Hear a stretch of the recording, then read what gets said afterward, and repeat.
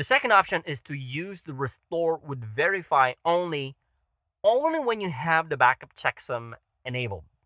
What this means is, again, going back to how I feel about creating a false sense of security.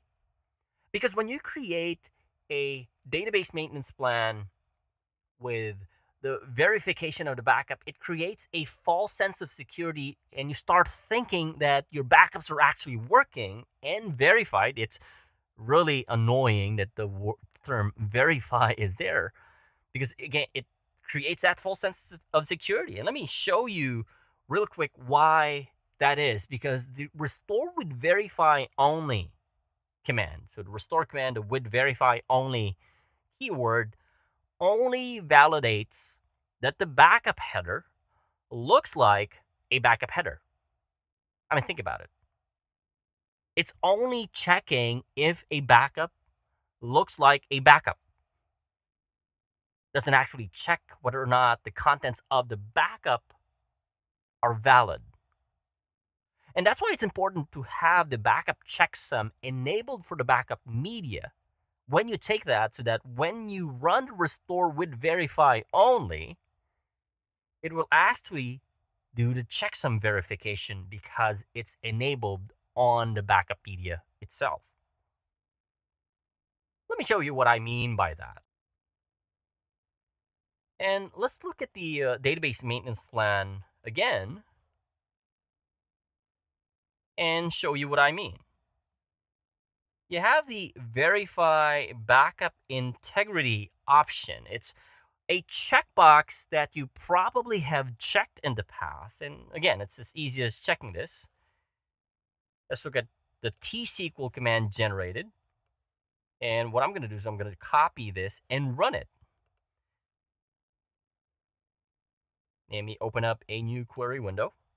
Paste that and just look at how this thing looks like. It is going to generate the backup. Skip, rewind, and then restore verify only from disk, and so on and so on. Now understand, the test db underscore corrupted database is a corrupted database. For one, I don't have the checksum option anywhere, but I do have the restore verify only command that I typically use to verify whether or not my backups work. Let's run this. See what this thing tells us. Again, you get a green check mark, which means if this was a SQL Server agent job that got created, and again, because it is a database maintenance plan, it will automatically create a SQL Server agent job. You run a job, you think, well, I've taken a backup. I've verified the backup. So you go ahead and think, well, the backups actually are verified, and therefore you start assuming that you could use them. But we know for a fact that this particular database is corrupted, and therefore when you restore the database from backup, you get a corrupted database. And that's why it's important to start off with the checksum option, because technically when you simply rely on the restore verify only command, it feels like it's totally meaningless. As I mentioned, if you're simply using the restore with verify only keyword without a backup checksum, it's totally useless. And you've seen that in the example that I've shown you. We took the backup. It's a corrupted database.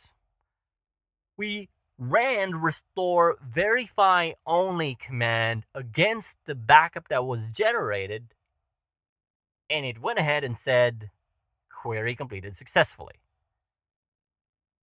Again, it's not enough for you to use the restore verify only command.